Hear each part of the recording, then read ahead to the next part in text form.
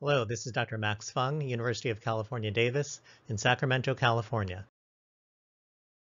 In this session, we'll be focusing on blistering diseases with emphasis on inflammatory blistering diseases. We'll start off by examining the key parameters for classifying blistering disorders, including the cleavage plane or anatomic site of the blister, as well as the histopathologic features that give us clues to the mechanism of blister formation, and finally the nature of the associated inflammatory response, if any. For a review of basic skin histology, please refer to the link below, but let's start by looking at the superficial blisters, the intraepidermal blisters, starting with subcorneal blisters, in which case the roof of the blister is essentially the stratum corneum, and the floor of the blister comprises the full thickness of the nucleated epidermis. The differential diagnosis for subcorneal vesicular and subcorneal pustular disorders is actually quite broad, but we're really just going to focus on mostly the first two on this list. We've already covered psoriasis in the psoriasiform dermatitis lecture, and the last three entities are pediatric disorders that are almost never biopsied.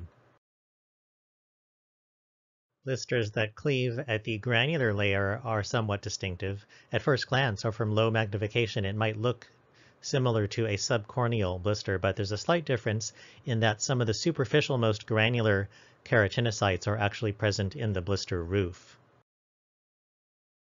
The differential diagnosis is relatively short but distinctive, with the superficial forms of pemphigus and associated autoantibodies, as well as superficial forms of bacterial infections, specifically Staphylococcus aureus, phage group 2 type 71, mediated toxins in localized bullous impetigo or more generalized staph scalded skin syndrome, with both the autoantibodies generated in pemphigus and the exfoliative toxin generated by the staph targeting desmoglein 1.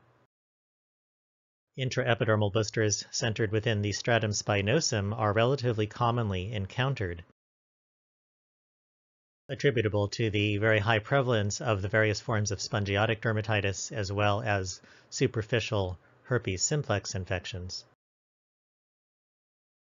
Suprabasilar intraepidermal blisters are associated with cleavage planes just above the basal layer of keratinocytes and are associated with pemphigus as well as disorders associated with the epidermal reaction pattern of acantholytic dyskeratosis. Subepidermal blisters occur at the dermal epidermal junction and do comprise the largest and most diverse group of disorders in this lecture. In this session, we will not be covering diseases that were already discussed in the interface dermatitis session, including erythema multiforme, lupus, and lichen planus. We also will not be covering hereditary epidermolysis bullosa. But all the disorders on the list of subepidermal blistering disorders do have their pathogenesis centered in one or more of the structures of the basement membrane zone, which looks like just a line on H&E, but at higher magnification is revealed to show multiple structures, shown here in blow-up in a diagram that my former co-resident, Dr. Muriel Wei, now a professor at UCSF, provided during our resident study sessions. And here we have a close-up of the basal layer of keratinocytes overlying the lamina lucida, and then the lamina densa underlying, and then underlying anchoring fibrils known as type 7 collagen. All of these different structures are the targets for the various diseases we'll be discussing. And in general, the location of the pathology can correlate with the likelihood of scarring. So, for example, we're not talking about covering hereditary epidermolysis bullosa in this session, but EB simplex, which has defects in keratin 5 and 14 within the basal layer keratinocytes, is generally considered non-scarring, whereas dystrophic epidermolysis bullosa, which affects type 7 collagen fibers, the anchoring fibrils, causes devastating, life-threatening scarring. And similarly, the acquired immunobullous disorder, epidermolysis bullosa acquisita, is associated with autoantibodies directed against type 7 collagen and typically results in scarring and milia formation. More superficially in the lamina lucida, we have bullous pemphigoid and pemphigoid gestationis, as well as linear IgA disease, which typically do not cause scarring, although there is a sublamina densa variant of linear IgA that's rare and would be expected to cause scarring. And then mucous membrane pemphigoid, also known as cicatricial pemphigoid, is somewhere in the middle. It has different autoantibody targets and obviously can result in scarring. One important aspect of subepidermal blisters is that over time they tend to re-epithelialize. And it looks a little bit different from a primary intraepidermal blister. So with re-epithelialization of a subepidermal blister, the keratinocytes kind of creep across the dermal blister floor, and they have this flattened appearance. And so we can see these keratinocytes, and they're kind of spindled, which is not the normal profile for a basal layer keratinocyte. They're normally more cuboidal. But when we have this flattened profile similar to a superficial granular layer keratinocyte, we call this basilar squamatization, and it's seen in wound healing as well as other lichenoid reactions such as lichen planus. But when we see these flattened cells here, that's evidence of a re-epithelializing subepidermal blister, and it should not be misinterpreted as a primary intraepidermal blister. In this image on the left, we can see the primary subepidermal blister on the very left, and then progressively as we move towards the right, a thicker and thicker re-epithelialized subepidermal blister floor. And we can see that these superficial keratinocytes are flattened in profile. And lastly, blisters associated with alterations in the superficial papillary dermis can also create either a subepidermal or superficial dermal blister. In the vast majority of instances, this is attributable to marked papillary dermal edema, although skin fragility attributable to excessive deposition of amyloid or solar elastosis may also rarely result in a superficial dermal blister. And next, let's see how an understanding of the histopathologic features that reflect the mechanisms of blister formation can complement our knowledge of the differential diagnoses of diseases associated with the different blister cleavage planes. In particular, we should focus on how we can recognize histopathologically both intercellular and intracellular edema, as well as acantholysis and acantholytic dyskeratosis, as both can result in intraepidermal blisters. So we have reviewed spongiosis in detail in the spongiotic dermatitis session, but again, it is intercellular edema of keratinocytes. In the epidermis and contiguous adnexal epithelium, referring to follicular and sweat ductal epithelium. And with sufficiently prominent intercellular edema, intraepidermal spongiotic vesicles form, most commonly in the spinous layer, particularly on acral skin, where that thick, compact orthokeratotic stratum corneum kind of holds the spongiotic vesicles intact a little bit longer, to the point that they're more likely to be clinically visible, as in dyshydrotic eczema. And associated with immune-mediated cleavage of E-cadherin, which is important for the actin cytoskeleton as part of the adherens junction. And so those keratinocytes hold on until the last possible bit, and you can often see the intact desmosomes at the periphery of the spongiotic vesicles. In summary, intercellular edema within the epidermis, or spongiosis, creates intraepidermal blisters, most commonly in the spinous layer. In contrast, intracellular intraepidermal edema has various terms associated with the process, including ballooning degeneration, when the keratinocytes swell like balloons and eventually burst, and reticular degeneration, that reticulated extracellular material that's left behind after the cells burst, the entire process sometimes being referred to as cytolysis, also resulting in an intraepidermal blister, most commonly intraspinous. Here's an example of marked papillary dermal edema resulting in a subepidermal blister. In prominent or severe examples of interface dermatitis, one can see coalescing junctional vacuoles forming at the dermal-epidermal junction, and at the earliest stages, at least, clinical correlation is required to determine whether the clefts seen microscopically are reflected clinically. In many instances, what looks like a potential subepidermal blister under the microscope is actually not a vesicular bullous at all to the clinician's eye. And finally, acantholysis, which is probably the most important and most distinctive mechanism for blister formation, which is characterized by a loss of the visible cell-cell attachments of keratinocytes at the light microscopic hematoxylin and eosin level. The cells become rounded and discohesive. Acantholysis is associated with compromise of a critical component of the desmosome, which are those film strip or ladder rung type structures connecting one keratinocyte to another that are visible on H&E at the light microscopic level.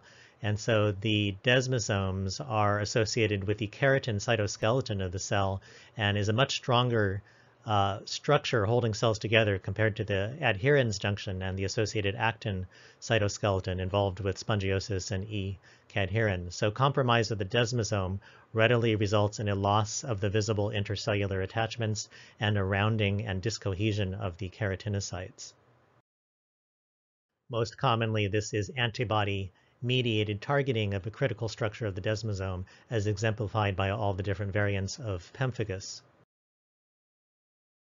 The distinctive combination of acantholysis and dyskeratosis, known as acantholytic dyskeratosis, has a short differential diagnosis, including some distinctive vesiculobullous disorders that seem to be associated with mutations in calcium pumps, and in particular, mutations affecting calcium pumps resulting in depletion of calcium within the Golgi apparatus seem to mediate acantholytic dyskeratosis, characterized by acantholysis mostly in the lower portion of the epidermis, creating somewhat of a suprabasilar cleft,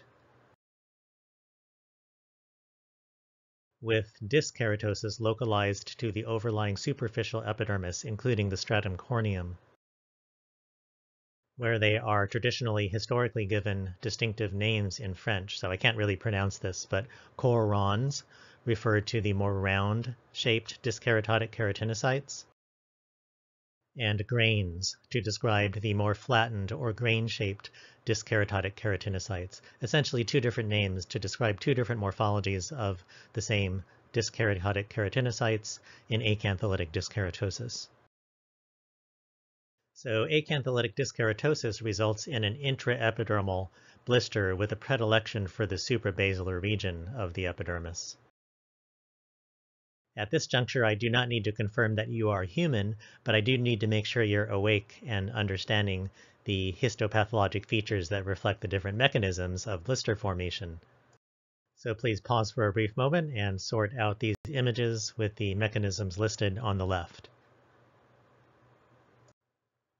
And now a clinical quiz for the astute clinicians. If you can make this diagnosis, then you might start to think that you could skip the rest of this lecture. Originally described in 1956 by two physicians in England, for whom the disease remains so named. Subcorneal pustular dermatosis, also known as Snedden-Wilkinson disease, is characterized by predominantly subcorneal pustules that appear to sit on top of the epidermis. The infiltrate is usually sparse and is not associated with hair follicles. At higher magnification, we can appreciate sparse neutrophils within an edematous papillary dermis and sparse neutrophilic spongiosis beneath the neutrophilic subcorneal pustule that appears to sit upon the epidermis. Like subcorneal pustular dermatosis, acute generalized exanthematous pustulosis, or AGEP, has a pretty self-explanatory name. In AGEP, the pustules are also superficial, frequently subcorneal, And it's additionally been stated that the presence of sparse eosinophils can represent a clue to a drug etiology, although it's thought that over 90% of cases of AGEP are in fact associated with medications. And like subcorneal pustular dermatosis, AGEP is not associated with hair follicles, although this particular case is interesting to me because the pustule seems to be centered over an acrosyringium, which can represent a general clue to a drug etiology. And in this case, that was clinically consistent with AGEP. We have neutrophilic pustules at multiple levels of the epidermis, only one subcorneal. Okay, on to the next case. Astute clinicians, please make your clinical diagnosis. But I know now that the pathologists are thinking, well, this is not a clinical dermatology session, so here's the pathology. And, if needed, to make or perhaps merely confirm your diagnosis, here is a skin tissue-based ancillary diagnostic test. Pause and interpret, please. Pemphigus foliaceus is characterized by autoantibodies directed against desmoglein 1, which is one of the cadherin family of transmembrane proteins and distributed in the greatest quantity in the superficial epithelium.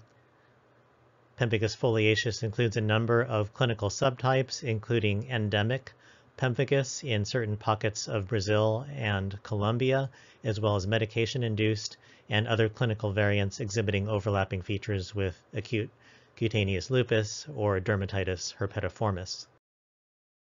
And consistent with the superficial intraepidermal localization of desmoglein 1, the cleavage plane in all variants of pemphigus foliaceus is superficial, within or immediately below the granular layer. And so at scanning magnification, sometimes the impression is that of an epidermis with a missing or eroded stratum corneum, but actually it's superficial acantholysis that's creating this appearances, with the blister roof being floating off somewhere else on the slide, not visible in this image.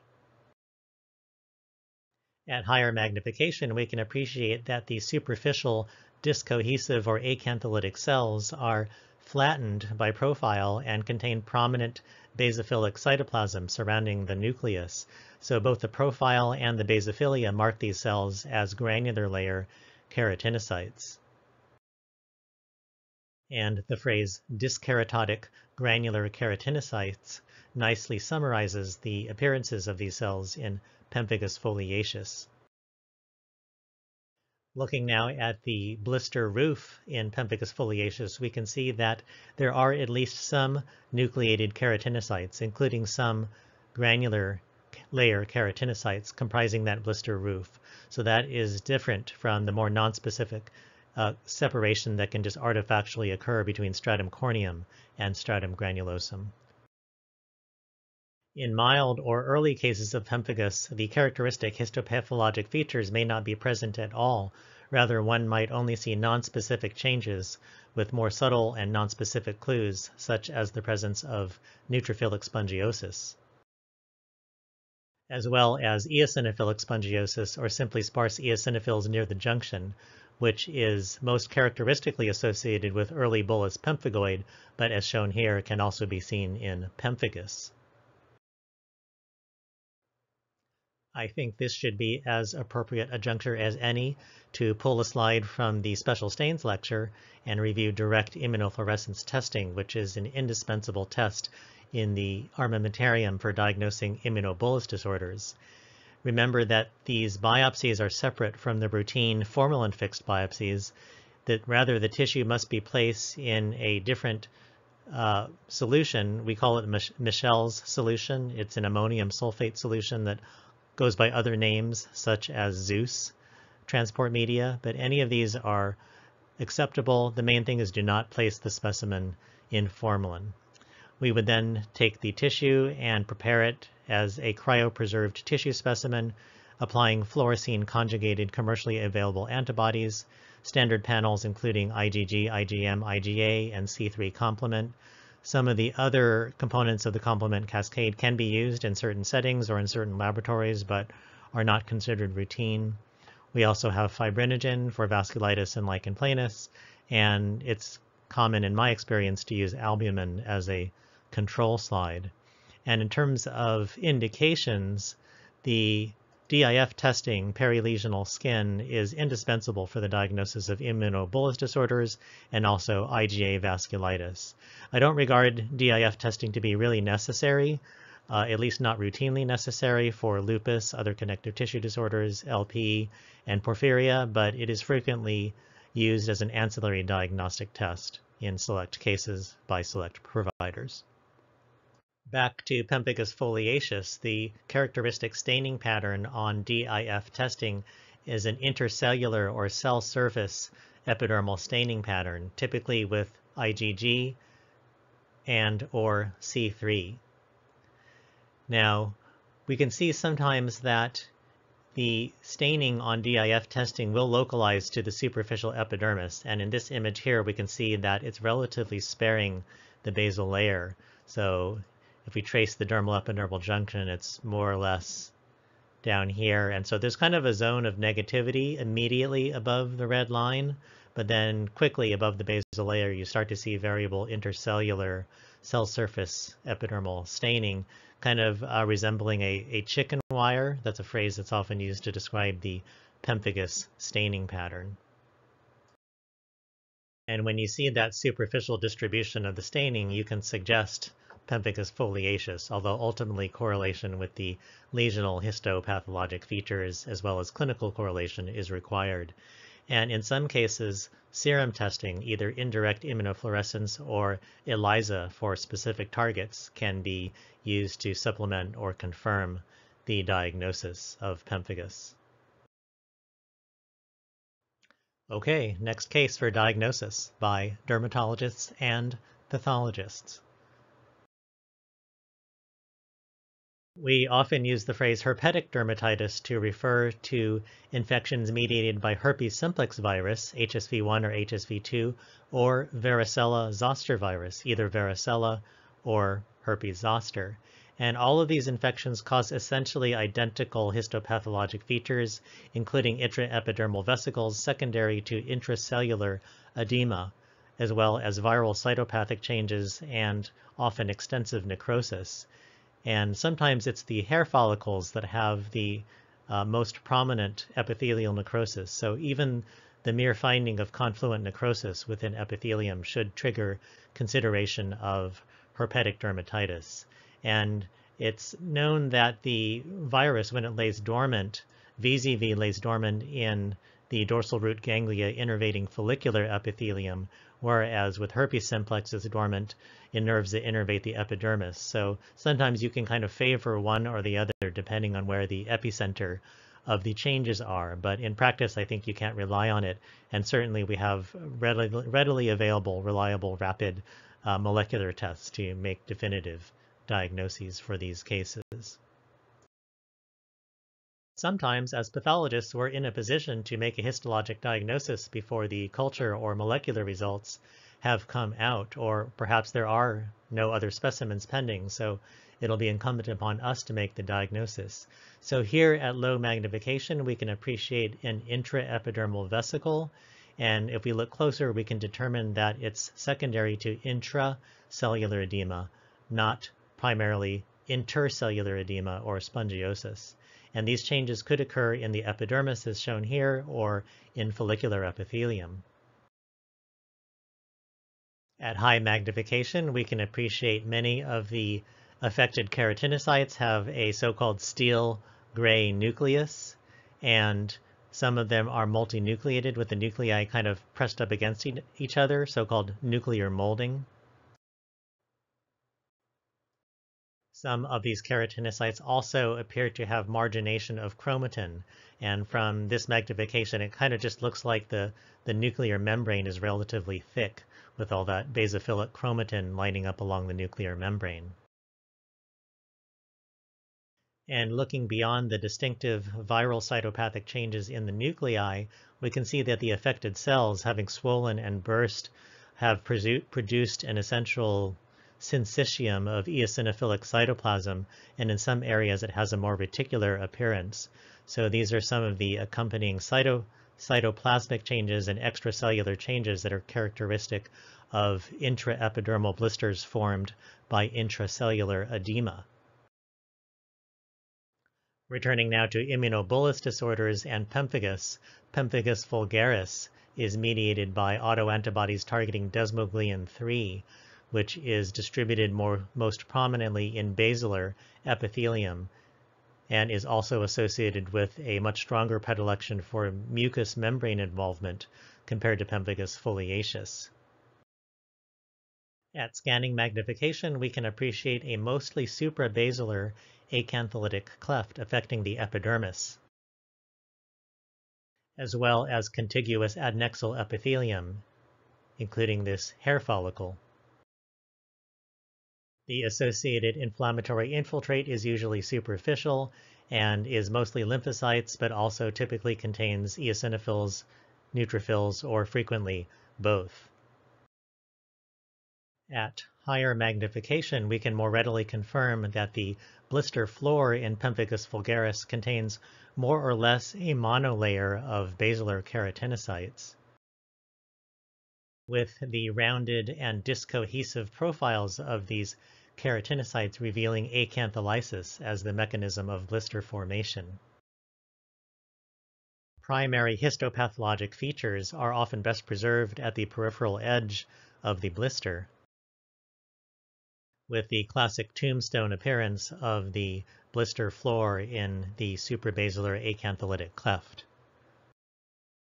But once again, in many examples of pemphigus, these very characteristic histopathologic features will not be present, and we might encounter only the more nonspecific pattern of neutrophilic spongiosis. So we can take another look at the differential diagnosis of neutrophilic spongiosis that we first reviewed in the psoriasiform dermatitis lecture. But as you can see that the highest number of entities, although each individually are either very rare or never biopsied, comprise this differential diagnosis of neutrophilic spongiosis. Among the various clinical pathologic variants of pemphigus vulgaris, my colleagues here in the Department of Dermatology, Stephanie Lay and Emmanuel Mavrorakis, and colleagues recently reported mounded and refractory keratoses, or MARC, as the distinctive clinical variant of pemphigus vulgaris that has a predilection for the scalp and also tends to affect individuals with skin of color, but additionally had unusually prominent dyskeratosis in some of the biopsies. So in this case series of 4 patients, 2 of the 4 cases, I initially thought it was something else. One of them I thought was perhaps more compatible with warty dyskeratoma, and the other one, Darrier disease, at least at the H&E level. But subsequent clinical follow-up and direct immunofluorescence testing proved the diagnosis of pemphigus vulgaris in each of these cases. Direct immunofluorescence testing is positive in the same pattern of all variants of pemphigus, including pemphigus foliaceus, but with pemphigus vulgaris, the antibodies are centered in the basilar epidermis. So remember in that foliaceus case that there happened to be a fortuitous relatively sparing of the basal layer, but here it's pretty much all the way down to the basal layer. Although the basal layer or dermal epidermal junction itself should test negative in pemphigus vulgaris, again with IgG and or C3. And for ancillary diagnostic testing, if needed, serum tests are highly reliable as well. Indirect immunofluorescence with monkey esophagus as the most sensitive ideal substrate, or else ELISA for specific targets. Pemphigus vegetans is a variant of pemphigus vulgaris that starts as erosions but then progresses to vegetating plaques that are reflected histologically by papillated and verrucous epithelial hyperplasia, and 2 different histologic and clinical subtypes have been described. Of note, in older lesions, the acantholysis may be minimal, so sometimes simply the presence of an eosinophilic microabscess would be the best clue to the diagnosis at the H&E level.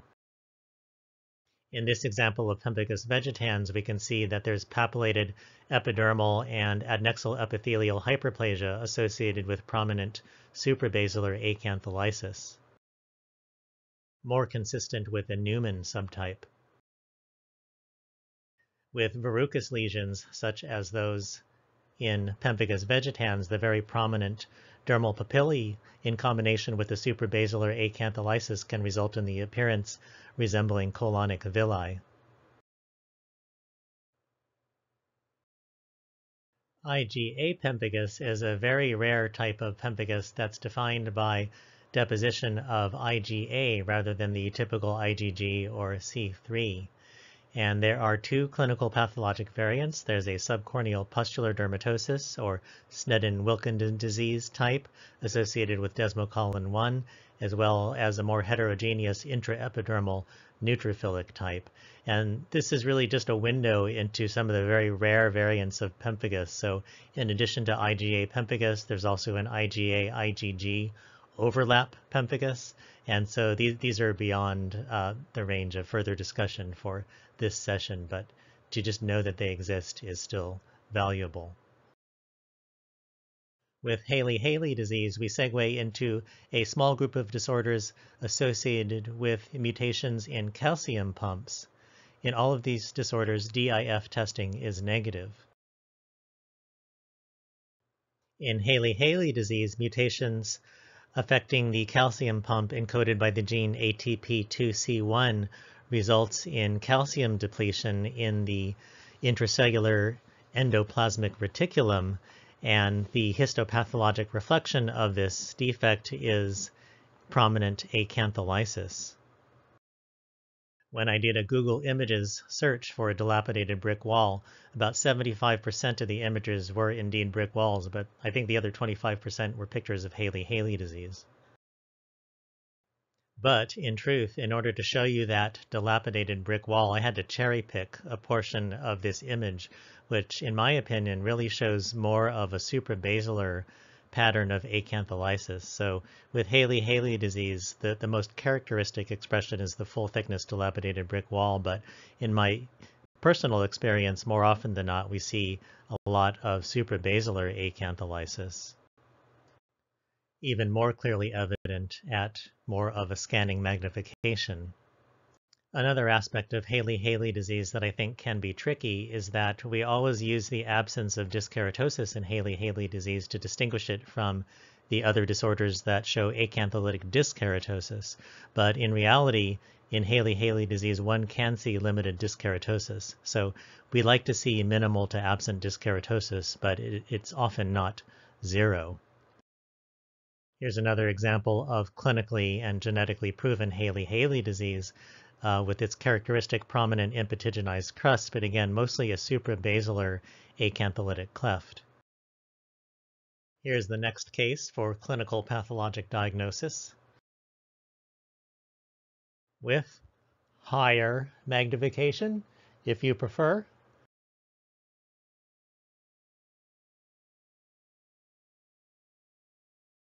Derriér's disease, or keratosis follicularis, as first described by Dr. White in 1889, and now known to be mediated by mutations in the gene encoding a different calcium pump. The gene is ATP2A2, and in this situation, it results in a depletion of calcium in the Golgi apparatus, and that seems to be associated with the fact that in Derriér's disease, in addition to acantholysis, there's also prominent dyskeratosis, creating that epidermal reaction pattern that we call acantholytic dyskeratosis. In Derriér's disease, the acantholytic dyskeratosis tends to be fairly diffuse and associated with epidermal hyperplasia, reflecting the clinical presentation as confluent plaques. Again, with that characteristic distribution of acantholysis mostly in the lower epidermis, with overlying dyskeratosis in the form of corons and grains. And although I mentioned that in acantholytic dyskeratosis that the acantholysis tends to be suprabasilar, in this example it appears to be mostly intraspinous, but all still intraepidermal. Anyone with a clinical diagnosis for this case? Here's one additional clinical image, as well as some histopathology. And if you said either transient acantholytic dermatosis or Grover's disease, you'd be right. There are a growing number of histologic variants of Grover's disease, but for this session, we're just going to focus on the first two. So with Grover's disease, the acantholytic dyskeratosis is identical to that of Derrier's disease, except that in Grover's disease, the lesions are exclusively papular, and so histologically, the changes are exclusively focal. Focal acantholytic dyskeratosis, reflecting the focal papular nature of the clinical lesions. And the abbreviation FAD is sometimes used. One of the more recently described histologic variants of Grover's disease is the vesicular or pseudoherpetic variant. But in this exceptional case, there are true viral cytopathic changes superimposed upon Grover's disease, a phenomenon that has also been described.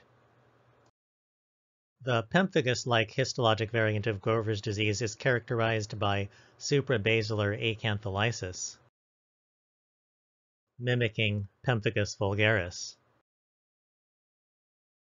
And at high magnification, some fields are indistinguishable, so it's the clinical correlation and, if needed, a negative DIF study that will confirm the correct diagnosis of Grover's disease.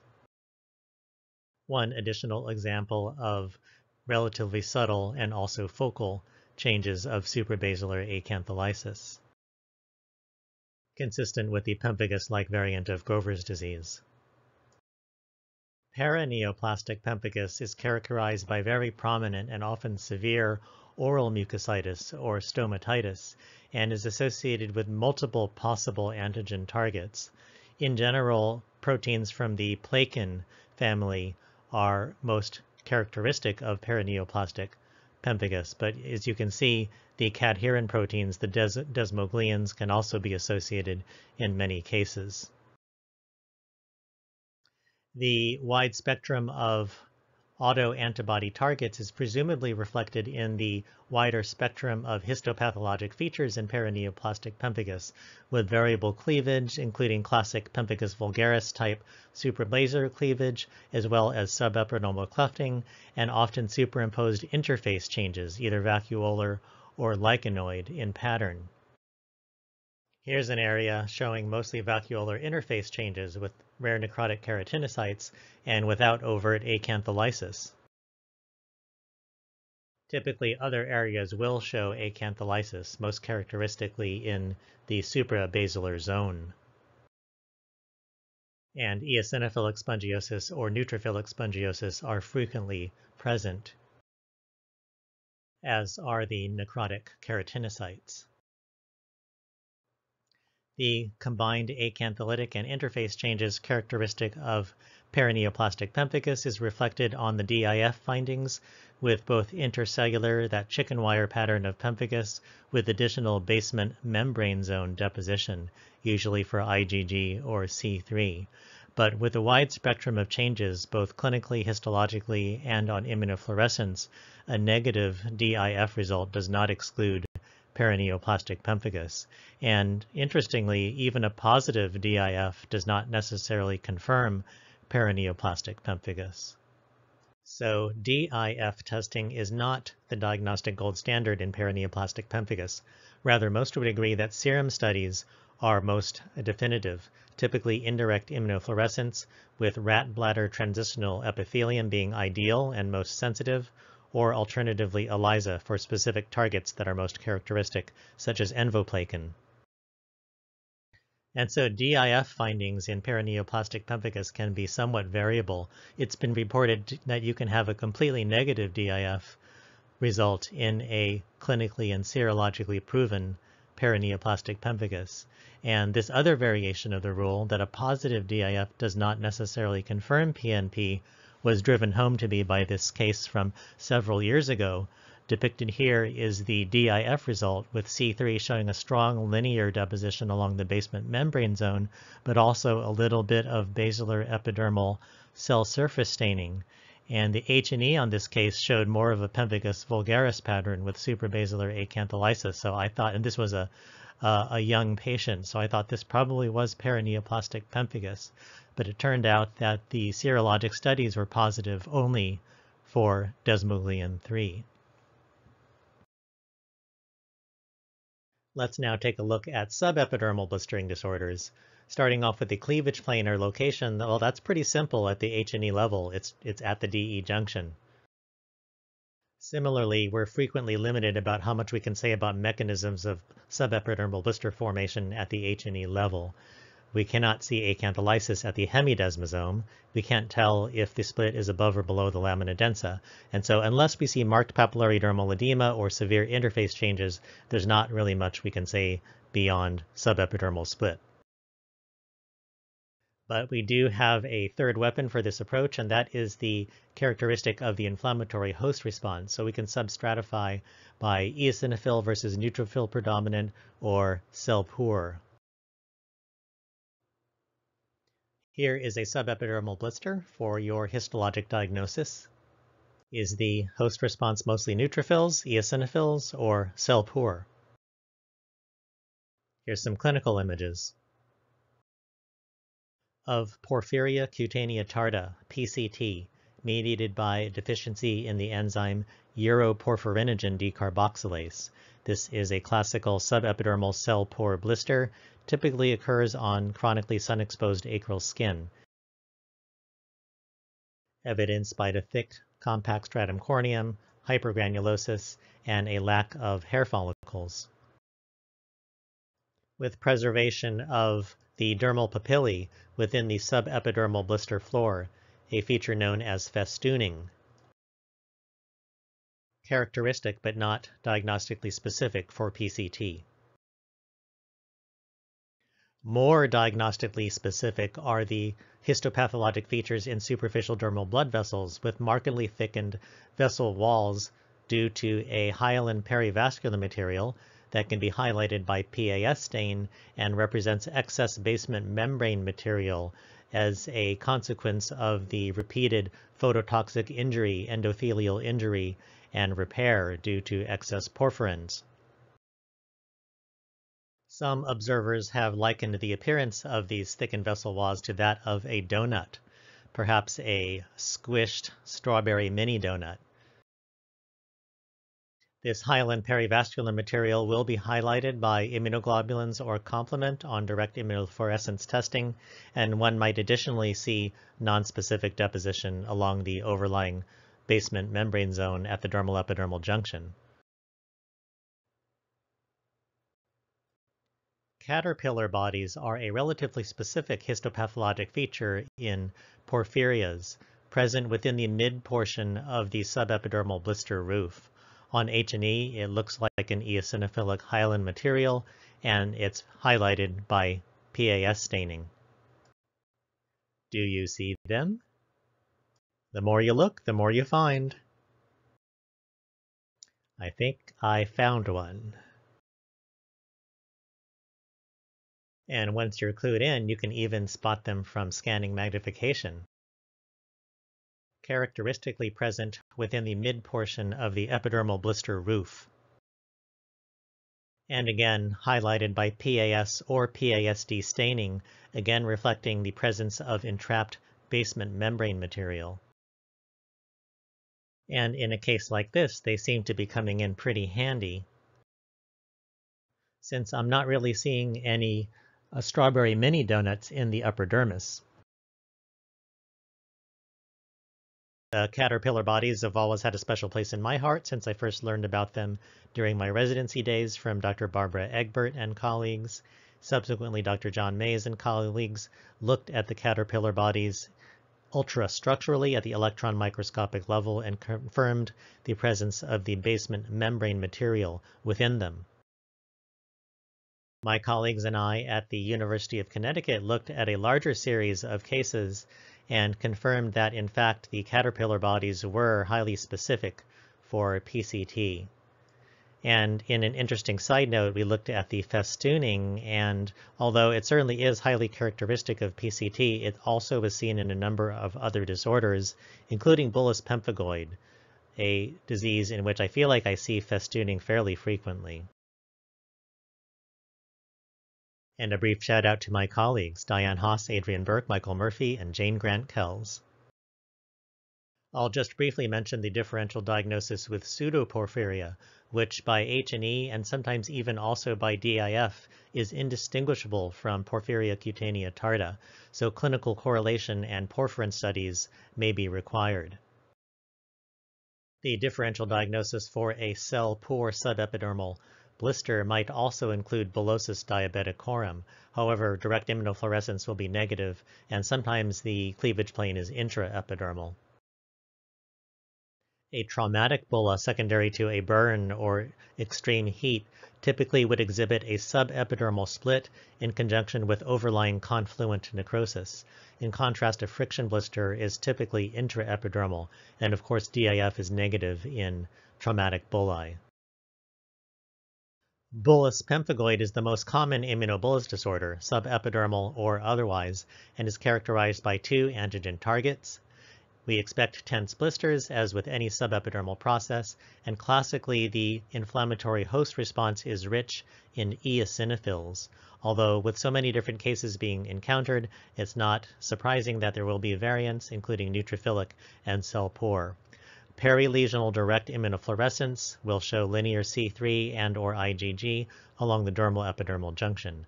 And at this point, I think it's a good chance to review where are the ideal biopsy sites for these different procedures. So in these two black circles above, which one do you think is ideal for H&E and which for DIF?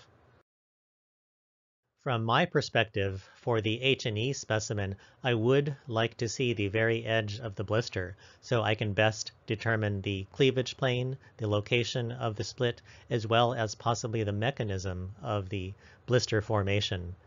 Whereas for the direct immunofluorescence, we wish to have a completely intact epidermis, because if we have a pre-existing split, there may be time for the autoantibodies to degrade, resulting in a false negative DIF result. So completely intact epidermis is ideal, and in order to achieve that, the biopsy should be obtained from completely non-lesional skin. Sometimes we're surprised how much microscopic separation there is, even in biopsies obtained from clinically non-lesional skin. And here is a subepidermal blister with many inflammatory cells within it, mostly eosinophils. Here is a relatively cell-poor example. Gestational pemphigoid is a pregnancy-associated variant of bullous pemphigoid, also known as pemphigoid gestationis and historically by the misnomer herpes gestationis.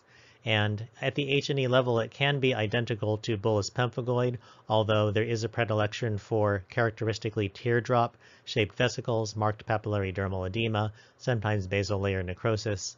And on DIF testing, the findings again can be identical to bullous pemphigoid, but there is a relatively stronger predilection for linear C3 as an isolated immunoreactant in these cases. Although the pathogenic antibodies in gestational pemphigoid are historically felt to be IgG1 or else IgG4. In this example, at scanning magnification, I'm really only seeing a single intraepidermal or subepidermal vesicle without marked papillary dermal edema. A somewhat teardrop-shaped intraepidermal vesicle with associated spongiosis, reminding us that we can still potentially make a definitive diagnosis even if fully developed changes are not present, particularly if we see ancillary clues such as the presence of eosinophilic spongiosis. And probably the only potential clue in a case with subtle histopathology such as this one that could still be subsequently confirmed by DIF testing. And remembering that immunobullous disorders are number 1 on the differential diagnosis for eosinophilic spongiosis, with eosinophils very characteristically aggregating near and within the dermal-epidermal junction, sometimes in conjunction with junctional vacuoles. DIF testing shows continuous linear deposition of C3 and/or IgG, sometimes with an appreciable N-serrated staining pattern. Mucous membrane pemphigoid is a scarring or cicatricial form of pemphigoid that may affect multiple mucosal surfaces, including conjunctiva, subepidermal blister with variable inflammation, and superficial fibrosis or scarring. In this example, we only have the dermis, the subepidermal blister floor, and we kind of have to look between the inflammatory cells to see characteristic scarring with kind of parallel east-west collagen and vertically oriented north-south blood vessels amidst an inflammatory host response with neutrophils and plasma cells, with other areas showing the epithelial blister roof, with a mixed inflammatory infiltrate including neutrophilic spongiosis.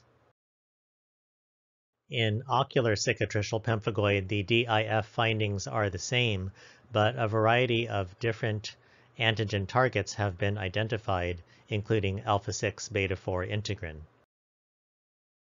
Linear IgA bullous dermatosis or linear IgA disease is a subepidermal blistering disorder associated with prominent neutrophils. Clinically, it can be quite distinctive with an annular arrangement of vesiculobullous lesions, so-called crown of jewels, and is mediated in the classic lamina lucida variant by autoantibodies that target fragments or extracellular polypeptides of the minor bullous pemphigoid antigen, or BP180 BP antigen 2. Vancomycin is a classic drug trigger. At scanning magnification in this case, we can clearly see a subepidermal blister that is somewhat sparsely inflammatory, but that on closer inspection near the edge of the blister clearly contains many inflammatory cells, mostly neutrophils, sometimes in conjunction with marked papillary dermal edema. And the findings on DIF are essentially identical to those of pemphigoid, except that instead of C3 and IgG, it's IgA.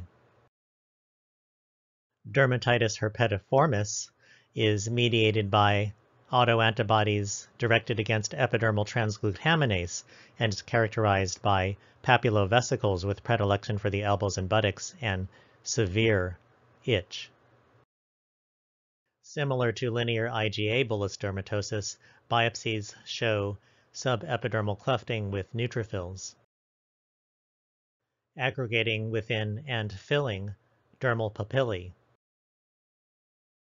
a distinctive finding sometimes characterized as papillary dermal microabscesses or papillary microabscesses.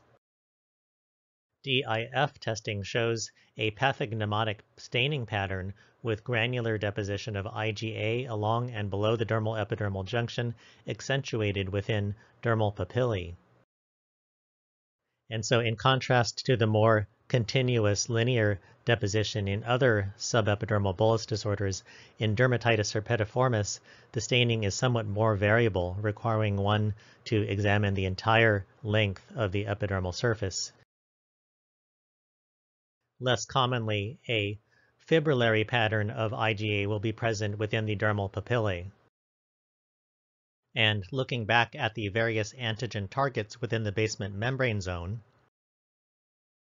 the staining pattern is less precise, with epidermal transglutaminase localized to the epidermal keratinocytes, but the deposition of IgA spanning the length of the dermal epidermal junction and underlying papillary dermis.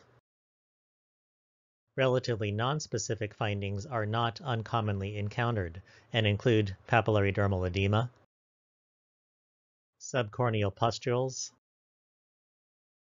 and examples where the more characteristic findings are only focally present with plenty of distractors in other areas of the biopsy. With only a little bit of papillary dermal edema and no suggestion of a subepidermal blister with neutrophils in this field, except on higher magnification where sparse neutrophils and eosinophils are evident, and other areas showing nonspecific crust with no apparent neutrophils and only a lonely eosinophil, more suggestive of bullous pemphigoid. But in deeper sections, somewhat off-center, we do indeed have neutrophils filling dermal papillae. So the deeper sections are sometimes what is needed to save the day and make the diagnosis, especially when the disease has a reputation for showing very focal findings. And so I have a short list of disorders for which I will always routinely get deeper sections if the initial slide is not diagnostic and I do not have a better explanation. And 2 of those disorders are part of this lecture. Epidermolysis bullosa acquisita, EBA, is a very rare subepidermal immunobullous disorder that nevertheless frequently enters the differential diagnosis with bullous pemphigoid. It's mediated by autoantibodies against the type 7 collagen anchoring fibrils in the sublamina densa zone and is thus associated with scarring and milia formation. Subepidermal blister with sparse inflammation. Cell poor. Although at higher magnification in this case, I do appreciate sparse eosinophils in the superficial dermis, and inflammatory variants of EBA are recognized, highlighting the difficult differential with bullous pemphigoid or cicatricial pemphigoid. DIF testing for EBA typically reveals continuous linear IgG along the dermal epidermal junction, and one might appreciate a U serrated staining pattern, which is typical of sublamina densa immunobullous disorders, typically affecting the type 7 collagen. So the other disorder that shows this same pattern is bullous lupus erythematosus. Like EBA, mediated by autoantibodies directed against the type 7 collagen anchoring fibrils, usually in patients with a known history of SLE. The histopathology is similar to linear IgA disease with subepidermal blisters with neutrophils and sometimes dermatitis herpetiformis-like papillary microabscesses. Additional features can include vasculitis and other characteristic features of lupus. And remember, there's a second mechanism by which blisters can form in lupus, and that would simply be a very severe interface dermatitis. In this example of bullous lupus, the image shows the edge of a subepidermal blister and a relatively sparse infiltrate with neutrophils, evoking consideration of a differential diagnosis with EBA or mucous membrane pemphigoid early lesion. In this case, the denser infiltrate might evoke consideration of the differential diagnosis with linear IgA disease. But at higher magnification amidst the infiltrate, we can see some evidence of vascular fibrin, more suggestive of lupus. And on direct immunofluorescence testing, we would not expect just a single immunoreactant. We would expect more of a lupus band, so-called full house pattern of deposition with variable immunoglobulins and complement,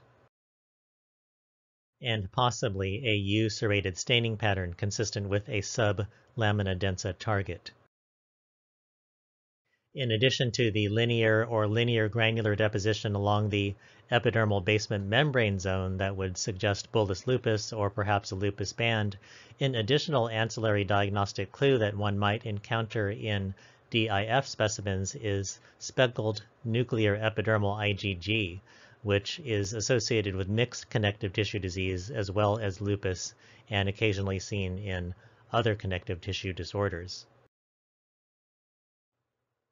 And finally, we have the salt split direct immunofluorescence technique, in which the specimen is placed for many hours in hypernormal 1 molar sodium chloride to induce a split at the lamina lucida, such that sublamina densa targets will stain on the floor of the subepidermal salt-induced split, and these would be characteristic of EBA and bullous lupus, whereas in contrast, bullous pemphigoid would stain in the blister roof.